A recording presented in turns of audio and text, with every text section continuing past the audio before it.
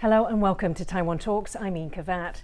Can China be compelled to stop its harassment of the Philippine fishing community within Manila's waters? My guests today are Lai I-chung, president of Taiwan think tank, the Prospect Foundation; George Yin, research associate at Harvard Fairbank Center for Chinese Studies; and Lucio Pitlo III, foreign policy and security analyst, Taiwan Fellow and visiting scholar at National Chengchi University. President Lai, George and Lucia, a very warm welcome to the show today. A retired Philippine Supreme Court justice has called on the Marcos administration to bring Chinese incursions in Manila's waters to the UN General Assembly in September. 4 senators, including China hawk Risa Hontiveros, are backing the move. They want to compel Beijing to recognize an international tribunal ruling. In 2016, The Hague rejected China's sweeping claims to the South China Sea under what Beijing calls the 9-dash line. Beijing, however, never recognized the ruling. George, the Philippine senators want the United Nations General Assembly to make China behave. Can it? So first, it's an honor to be here. And second, unfortunately, I think that's quite challenging. But of course, the UNGA, as the audience might know, is different compared to the UN Security Council, in which China has a veto. So how the UNGA works is that a majority vote, would allow the passing of a resolution if a resolution does indeed, go to a vote. So, so first, in terms of compellence, any resolution done by the UNGA does not, if my memory serves me right, does not actually have any legal, status. It cannot, compel, China. So the simple answer is no. But of course, there's a more complicated, I think, way of thinking about the situation, which is that potentially bringing this issue to the UNGA could generate international public opinion's focus, on this specific issue of Chinese encroachment on Filipino maritime territories. So although it couldn't compel China to change its, behavior directly and through legal means, it might be possible to generate some international public opinion pressure, on China, and how that might affect Chinese decision, making and behavior. That's, that's more complicated. Okay, so generally raising awareness and increasing pressure once again. Right.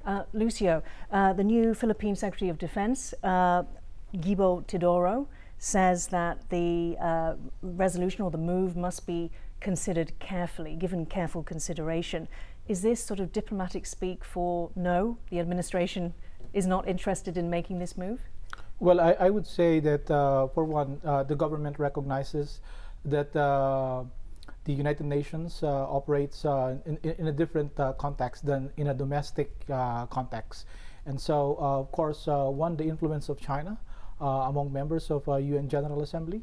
So that, I think, weighs heavily on this hesitation on the part of the Defense Secretary. In that he thinks that it won't be effective? Maybe as a resort that can be a button that can be pushed maybe later down the road. But in the early, because he's just beginning his stint as Defense Secretary, I think he would also at this stage consider other options for the time being, and maybe look at this option somewhere along maybe further down the line. Yeah.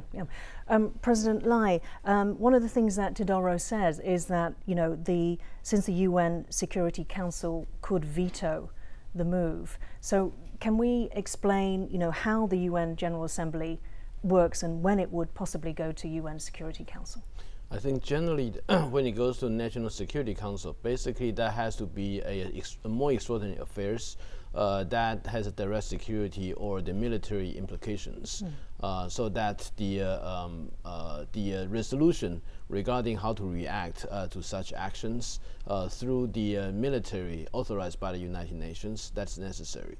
So that's why the not every actions of the UNGA resolutions will automatically have a follow-up actions through the Security Council. And also, and just like George said earlier, the UNGA could form a majority opinion, try to increase the public pressure on China.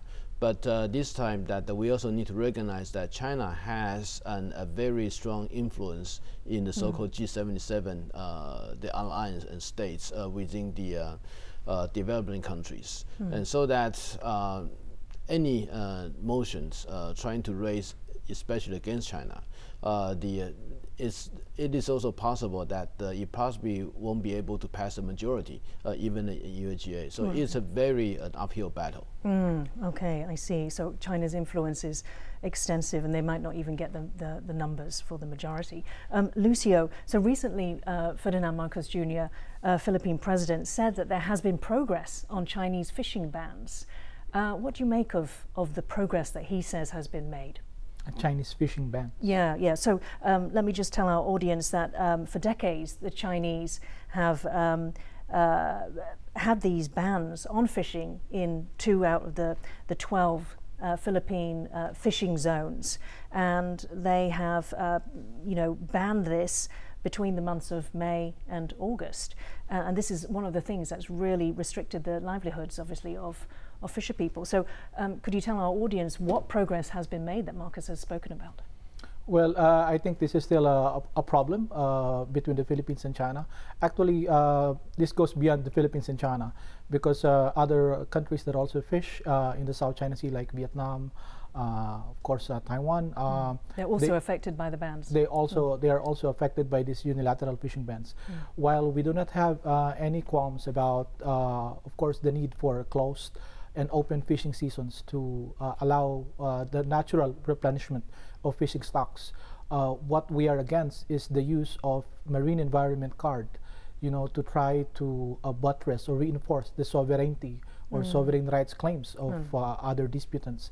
So in this case, we oppose this unilateral fishing ban, not so much because of the environmental aspect, but more on, of course, the potential acquiescence, that it may carry.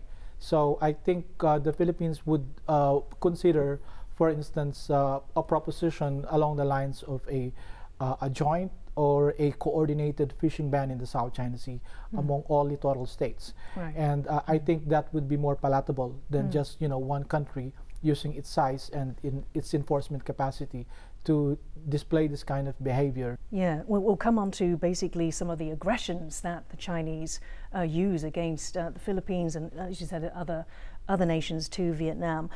Let's briefly talk about President Lai. If the Philippines was to go down the UN General Assembly route, what risks would that bring? What impact would that bring on relations between the Philippines and China that perhaps Marcos wants to avoid? I think right now the issue is the most fundamentally is about Chinese unilateral action and the violation of the international treaties in which he also signed, and then how to do it. How to do about it? Are we able to have the necessary capability and capacity to address these issues? And also, this is not just the Philippines; it's a collective problem for all states facing in the South China Sea. Yeah, as Lucio mentioned. Yeah. So I think the issue about how to get those states that have been affected altogether, that's another tall order, especially like Malaysia. For example, Malaysia and also the Brunei. And Brunei is a country that has a much closer relationship with China. And Malaysia sometimes on and off about the things that China do and what they wanted to address.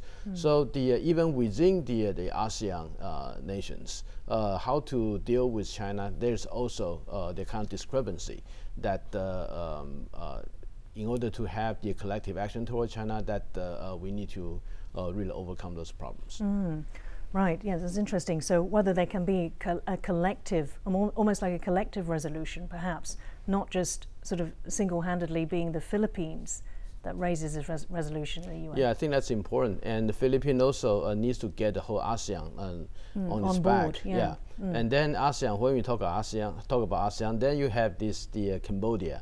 Cambodia is also almost like a Chinese vassal state within ASEAN. So to a certain extent, it's like the the Hungary in the European Union. Yeah. Or Belarus for Russia, right? Yeah, almost. To a certain extent. Yeah. So it is a difficult problem to tackle. Okay, right. Well, now the harassment of Philippine fishing vessels is usually carried out by China's Coast Guard or by what's come to be known as the Chinese maritime militia. Gregory Poling, director of the Southeast Asia Program and Asia Maritime Transparency Initiative at Center for Strategic and International Studies, explains this armed militia camouflages itself by operating on Chinese fishing boats. Let's take a look. What you see is 95 Chinese boats, the heaviest day that we have monitored around this feature. Every one of them are large, none of them broadcasting the signals that they should be to avoid collisions, none of them with nets or other gear in the water, none of them fishing. They just sit there for long periods of time, monitoring and intimidating the Filipinos. It seems clear that China's goal in the South China Sea is to establish effective dominance of all the waters and airspace within what they call the 9-dash line. They don't want to do that by fighting a military conflict with the United States or anybody else. What they want to do is use civilian actors, these paramilitary forces, to effectively control the space, make it impossible for their neighbors to operate, and therefore win without ever having to fight. That was Gregory Poling of the Center for Strategic and International Studies.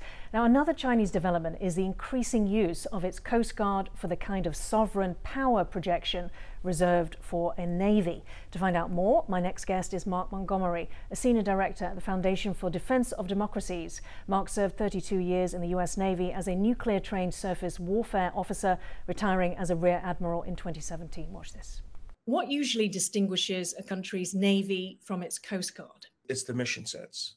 The Coast Guard is fairly specifically about things like port security, security on the coastline, the maintenance of maritime aids like buoys, maritime safety for citizens as they kind of go out into the water, search and rescue for when the citizens go too far out in the water. And then you kind of look at things like immigration and policing, law enforcement for illegal weapons or drugs coming into your country. And you can extend out into your exclusive economic zone when you're thinking about illegal fishing or illegal dumping of hazardous material by a third party. So it's those kind of missions. The navies have a much different mission. The mission is about power projection, sea control, and maritime security. Sometimes that maritime security is the one that kind of borders on both the Navy and the Coast Guard. There has been a change underway with China's Coast Guard. What is it that is causing concern? Well, there's two impacts to it. One is its size, and the second is the missions it's being assigned. So in regard to its size, they have like almost 140, greater than 1,000-ton corvettes. That's more than double the United States, who has a much longer coastline than China. We have about 60 of those.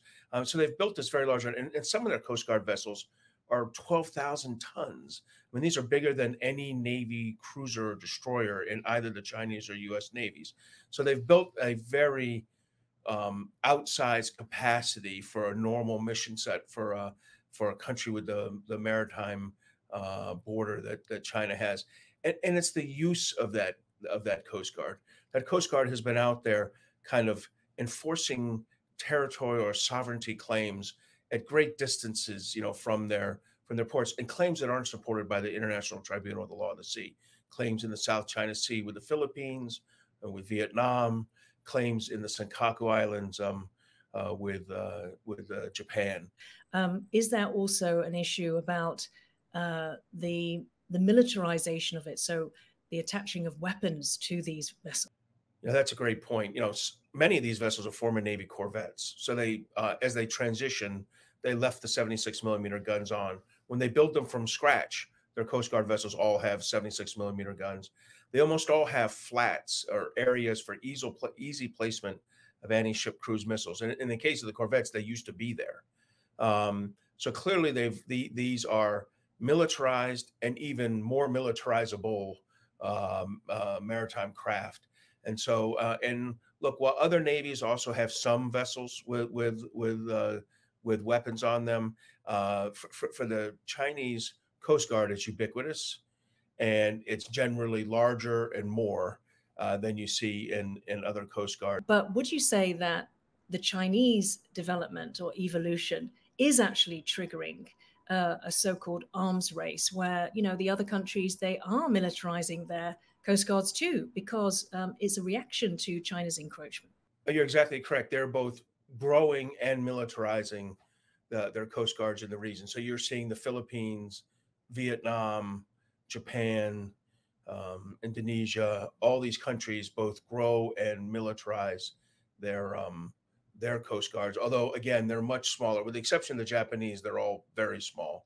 And in the case of the Japanese, the Japanese as an island have a very large area to patrol. And why doesn't China invest more in its Navy? Why is it, you know, developing and growing and militarizing its Coast Guard? First of all, they are very aggressively growing their Navy. No one is growing a Navy faster than the Chinese are growing their Navy. And in fact, the Chinese Navy's growth each year is almost, is about half the size of the Royal Navy. So each year they build 50% of the Royal Navy year over year over year.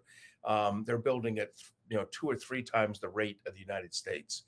So they are building their Navy very aggressively. But that's one of 3 parts of the Chinese Communist Party's maritime footprint. The second part's the Coast Guard, which we've mentioned.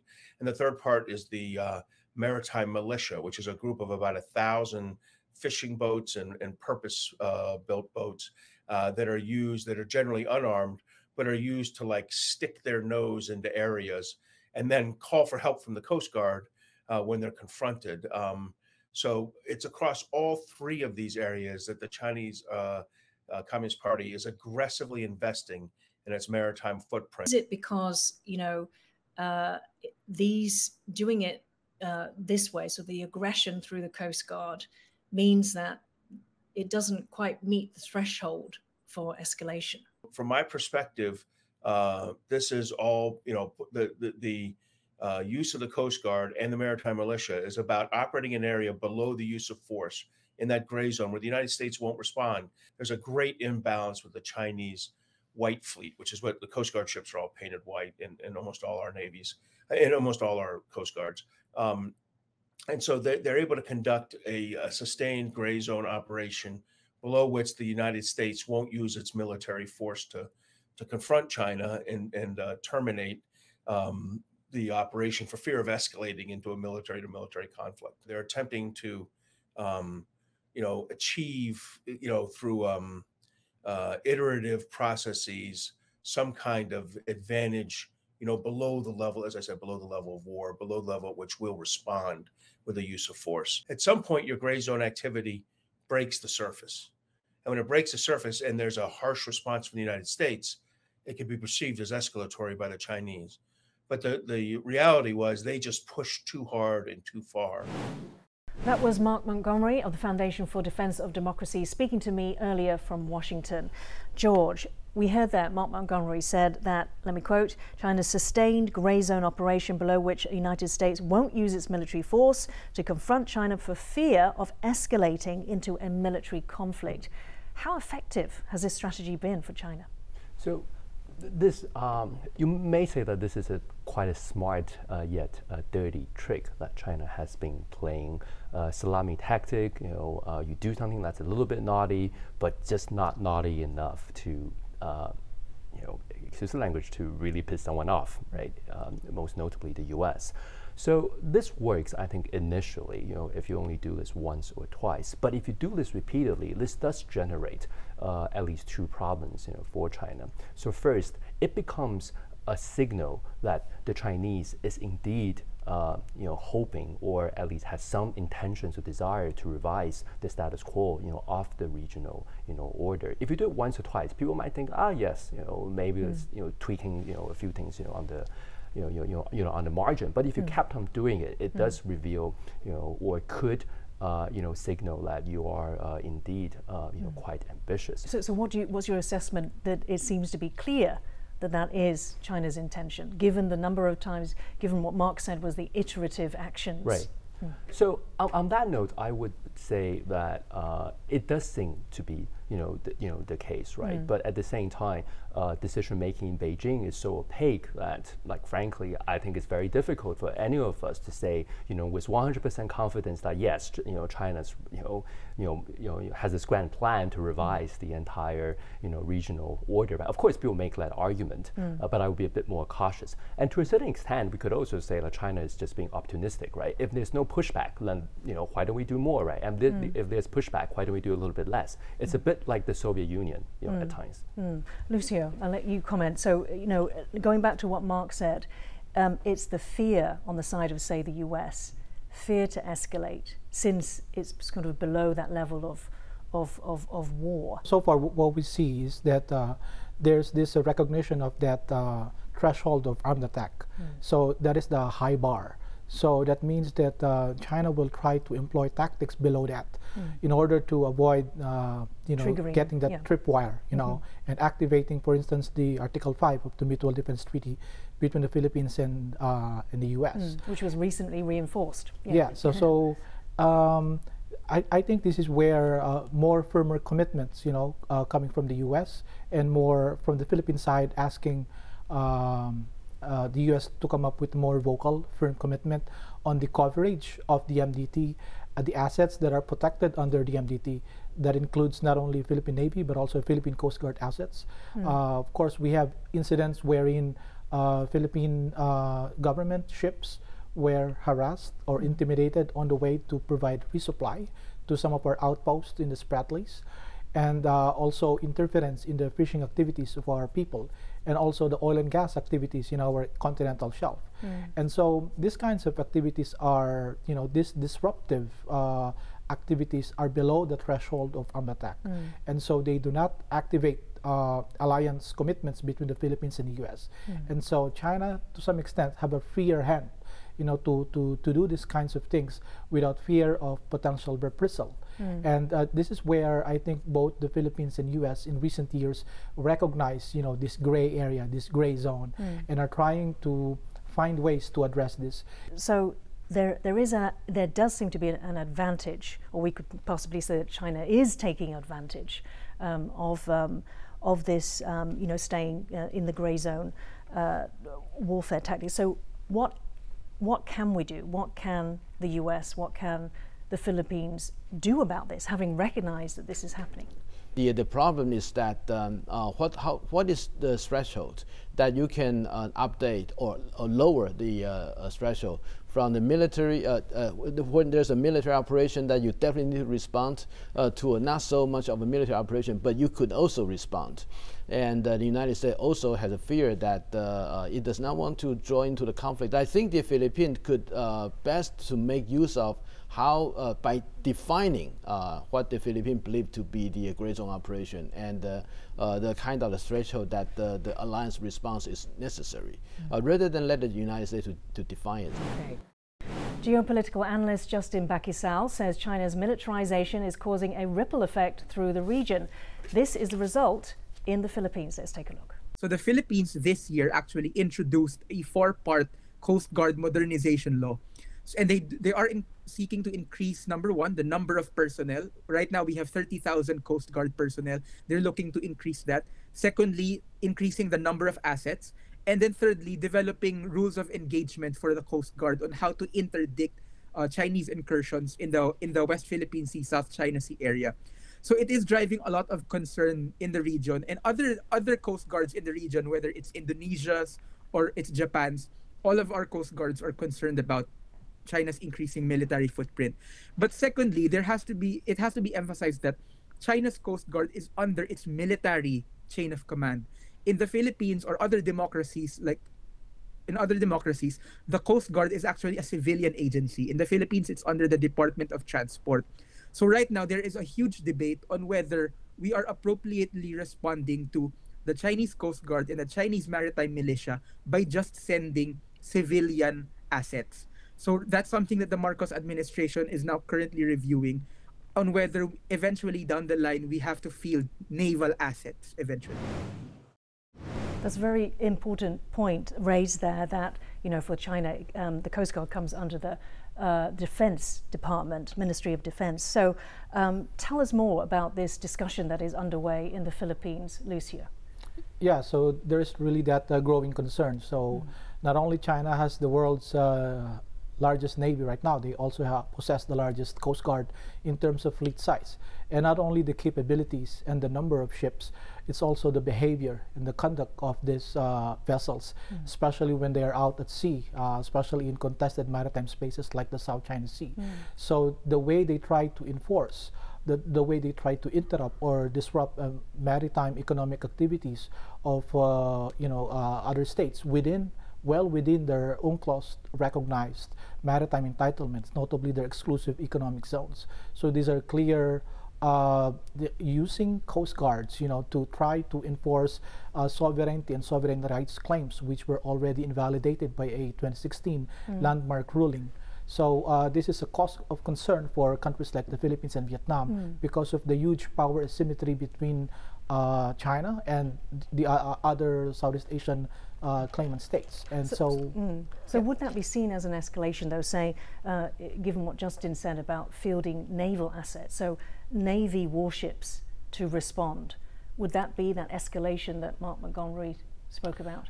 I remember back in 2012 when there was this incident in Scarborough Shoal, and we fielded in our largest Navy ship at that time. The Chinese used that as a pretext as the Philippines militarizing what is supposed to be considered as a fishing dispute. And so we do not want to provide them another justification, to ramp up or up the ante. So there is the danger. Yeah, on the South China Sea. So of course we are investing in modernizing our Coast Guard as well as our Navy and Air Force.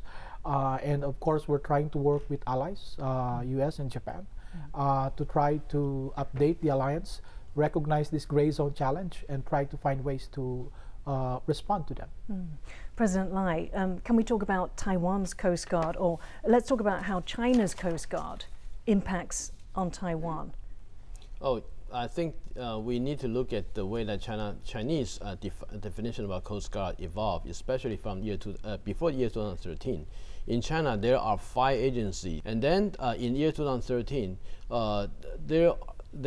Chinese sort of combined 4 of those 5 of them into one single Coast Guard agencies.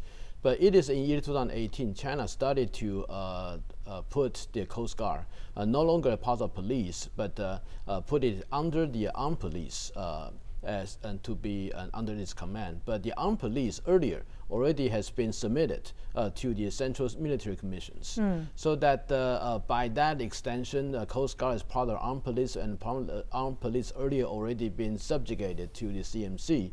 So that Coast Guard right now become another the Navy of China. And of course, China also sometimes called the Coast Guard as a second Navy. So that's how the so-called militarization of Coast Guard is all about. And in Taiwan cases, although Taiwan hasn't met the kind of aggressiveness like Philippines or Japan face from China, but if you go to the Quemoy and Mazu, actually at night, you can find out there are over 70, 80 boats, fishing boats, just surrounding the Quemoy and some of the smaller islands more in front line. Whether that's in Fujian or in Hainan Island, those fishermen, they are living in a military-like compound, in a barracks.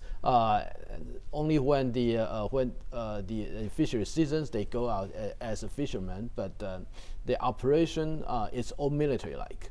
So that's why the United States consider those Chinese fishermen, they are not the civilians. They are also part of the Chinese Navy. So it's blurring along those lines as well. Yeah, and when that actually applied to Taiwan, what we have encountered is that there are several cases in which our Coast Guard agencies or our law enforcement people has been their ship and the equipment or even themselves have been attacked by the fishermen. And sometimes the equipment on asset has been rammed through by the Chinese fishing boats. And those fishing boats, they are not just tiny boats.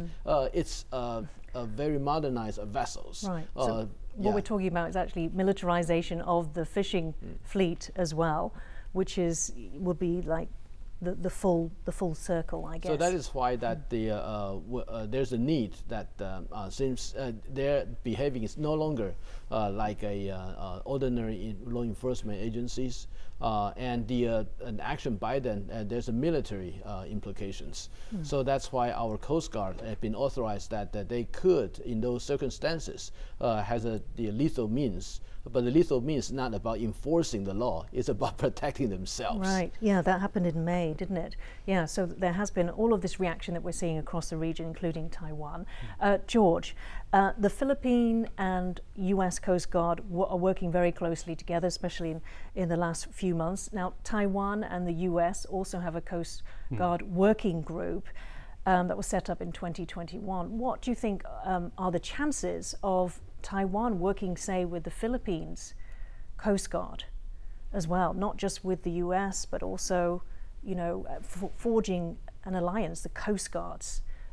So we're not talking about, you know, the navies, not the military, but the Coast Guard. My sense is that, you know, this kind of cooperation between the Taiwanese Coastal Guard and the Filipino Coast Guard, this will be more difficult, probably from the perspective of Manila, you know, politically. Because of course, you know, Manila is trying to play this delicate balancing game, you know, as we all know. Yeah. You know, not taking sides, you know, try to cultivate good relationship with China, the U.S., you know, and Japan, you know, Taiwan. So everyone, you know, is our friend, and we have no enemy.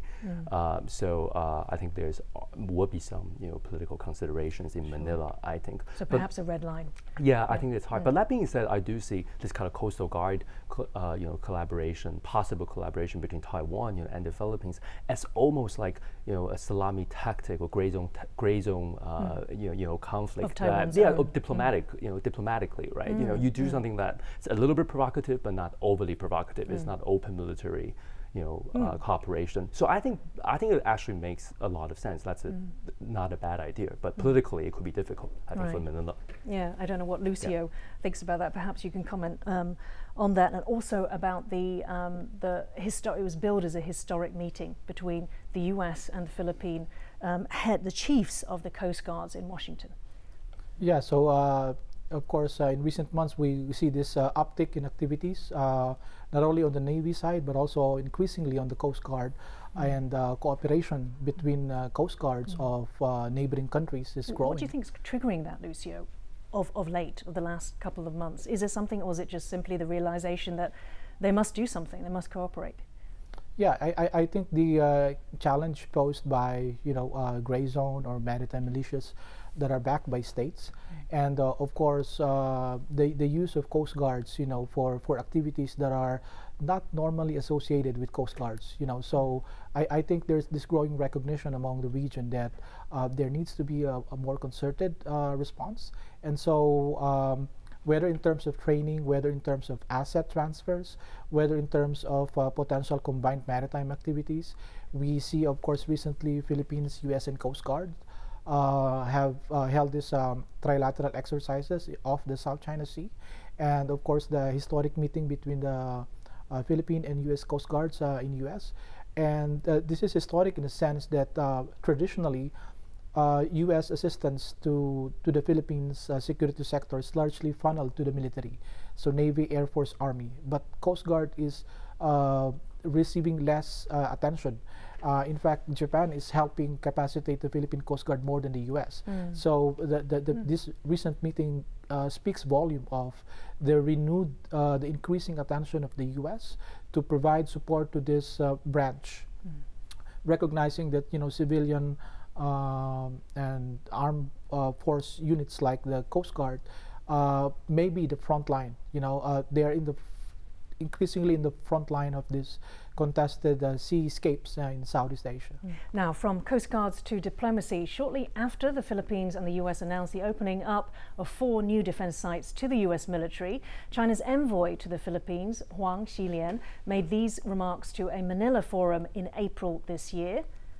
The Philippines is advised to unequivocally oppose Taiwan independence rather than stoking the fire by offering the US access to the military bases near the Taiwan Strait if you care genuinely about the 150,000 overseas Filipino workers. To discuss these remarks and overseas Philippine workers in Taiwan, I spoke earlier to geopolitical analyst Justin Baquisal from Manila. I began by asking him whether the remarks about not stoking the fire of Taiwan independence obscured Beijing's intent to take Taiwan and were an attempt to divert blame for an attack to the Philippines and Taiwan. Let's take a look. Yes, definitely. There's definitely that angle. One primary reason was that China right now is concerned about a lot of the EDCA bases near Taiwan, which are in the northern part of the Philippines. So there are these are the military bases. Yeah. Yes, there are 3 new EDCA sites in the north of the Philippines, which are about 100 to 150 kilometers off Taiwan, and China is viewing those as essentially staging platforms by the Americans. But the Philippines has denied this. Of course. It's really more for bolstering the overall security posture of our country, and those bases are within Philippine sovereign territory. So China has received a lot of pushback regarding that. Let's talk now about the overseas workers from the Philippines. What factors makes the Philippines one of the largest sources worldwide for migrant workers? So the Philippines actually has a long-standing labor export policy from the 1980s. Actually, it began from the father of the current president, Ferdinand Marcos Sr. So this began in the 1980s. It's a way of relieving the tensions in the economy, trying to relieve some of that pressure. So a lot of the foreign workers in the Philippines, they send back remittances to the local economy, and that contributes to domestic consumption, to household savings, and so forth. The migrant workers are often called modern-day heroes. Can you explain that to us? Right. In the Philippines, a lot of the migrant workers basically work abroad until retirement, and then they go back to the Philippines. So that often entails that Filipino migrant workers don't get to see their family for most of the year. They only get to see their children once, twice a year, perhaps during the Christmas holidays. So it's really a tough job for these Filipinos to be in foreign lands, trying to sustain their families locally here in the Philippines. And of course, they do have a net positive effect on the Philippine national economy because they do strengthen our foreign exchange reserves, for example. Looking forward into 2050, there has been some reports talking about the Philippines, because of the growth of the population, of really climbing up that ladder in terms of becoming, I think it was the 18th largest economy. So what sort of changes do you think that increase in GDP would bring to things like the migrant export industry? I think over time, the general trend is that the Philippines will have less of a migrant export policy. And the reason for that being is domestically, our economy right now is doing well. So by 2040, the Philippines is projected to become an upper middle income economy. And we're hitting those targets. So this year, the Philippines is set to achieve nearly 7% economic growth. And we're forecasted to continue that down the line. What that means for a lot of our migrant workers abroad is that we're going to see a recomposition of migrant workers. So right now, a lot of countries receive Filipino domestic helpers or nursing aides, for example.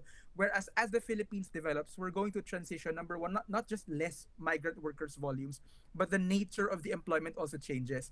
And Taiwan is an interesting case here because Taiwan actually mostly employs manufacturing Filipino workers.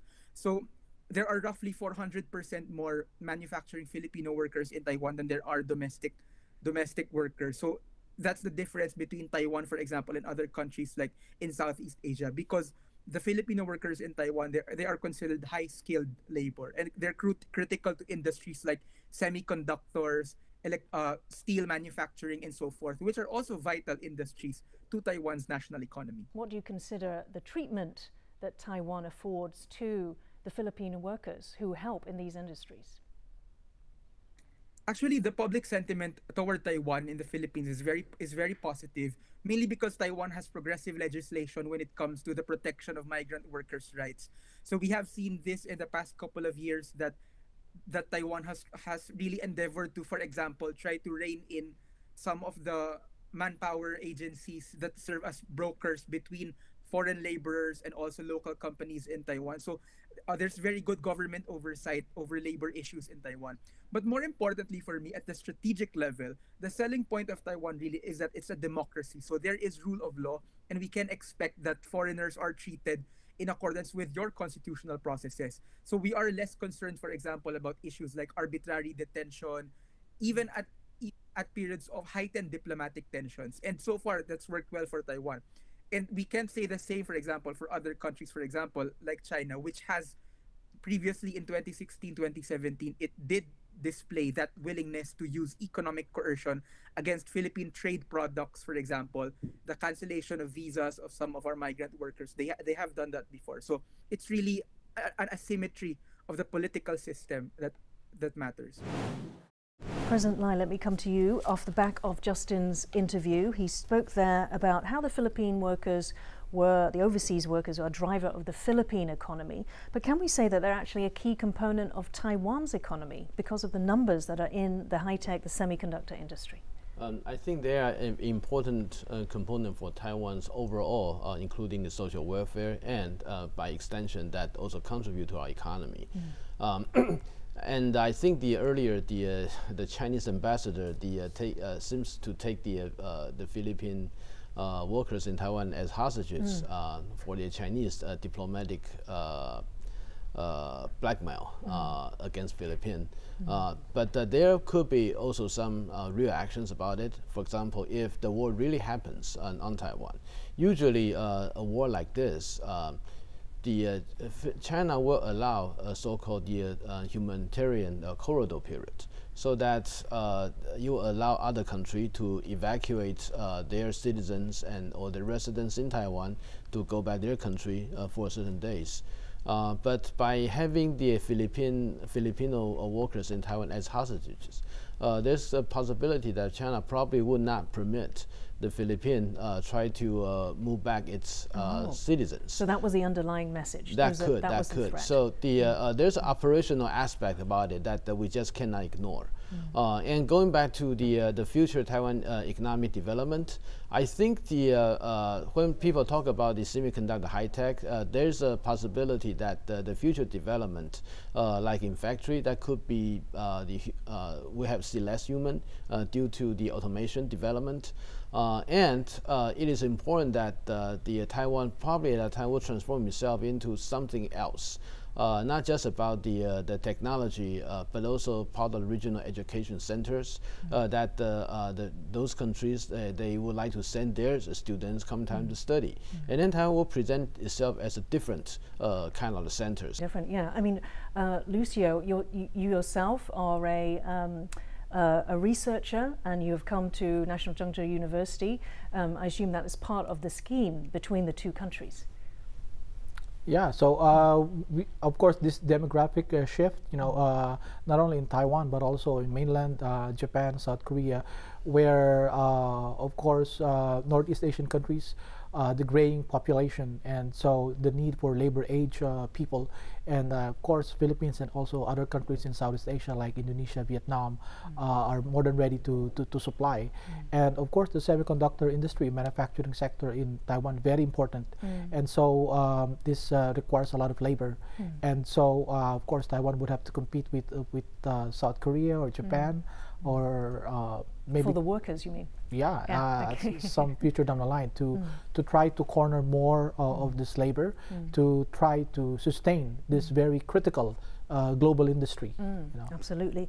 Now, moving from Philippine migrants to Afghan refugees, the U.S., via Kamala Harris, the United States Vice President, has asked the Philippines to temporarily house 50,000 Afghans. How is this request being received in the Philippines? Well, there were some who raised concerns about security, because of course many of this, if not all of them, if I'm not mistaken, all of them used to work with the U.S. Embassy in Kabul, or work with the U.S. administration back then. And so resettling them even temporarily in the Philippines, where we have of course a restive tradition in the South, and of course some of them have links with militants or fundamentalists, and so they may look at this Afghan refugees that are temporarily being processed in the Philippines might become a target of these kinds of potential attacks. And I think the Philippines also raised concern about the way this whole deal was handled. I think some legislators expressed that they were informed very late on the stage, negotiations between both sides, and beyond the security risks, the way the vetting process, you know, if the Philippines will have an input in terms of determining which among these 50,000 the Philippines would admit. And I think these are, you know, make sure that the Philippine sovereignty will also be applied, and the Philippines will have supervisory oversight, you know, throughout all the stage while they are in the Philippines and before they get admitted. President Lai, would you like to comment on, you know, maybe some of the, if there's any pressure that might be felt by Manila because of this request, this very high-level request? The United States is trying to house those Afghan people who once worked for the U.S. and right now could face prosecution by the Taliban government should they return to Afghan. And they wanted to find some home for them to stay, and especially in Asia. And Philippines right now become the question that they like to place a request. So why do they want Asia? Why do the U.S. want a home in Asia, even if temporary? In Asia, especially in Southeast Asia, in Philippines, probably that has a closer relationship with the United States, and also close to Indonesia, for example, and Malaysia. Both countries, they are predominantly the Islamic countries. Lucio, so what do we know about other U.S. allies in Asia being asked the same thing?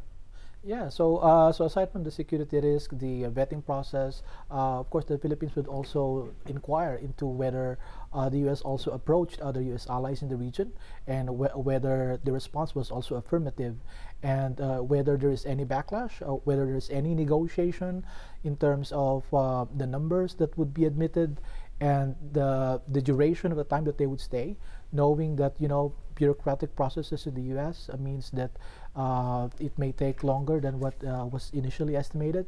And so I think these are concerns, administrative concerns from the Philippine side. But of course, as these people stay longer in the Philippines, the risks, you know, the arguments against them, the concerns and issues raised about hosting them, even temporarily, they would grow. So I think it would also be good to look at the experience, you know, how other countries help the U.S. address this issue. Yeah, so become a sort of like a shared issue. Yeah. Burden sharing. Right.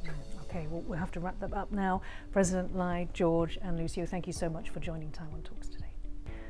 Hello, I'm Ian Kavat of Taiwan Talks. If you liked our show, please search for us on YouTube, give us a thumbs up and hit subscribe to our channel. Feel free to leave us any feedback in the comments section.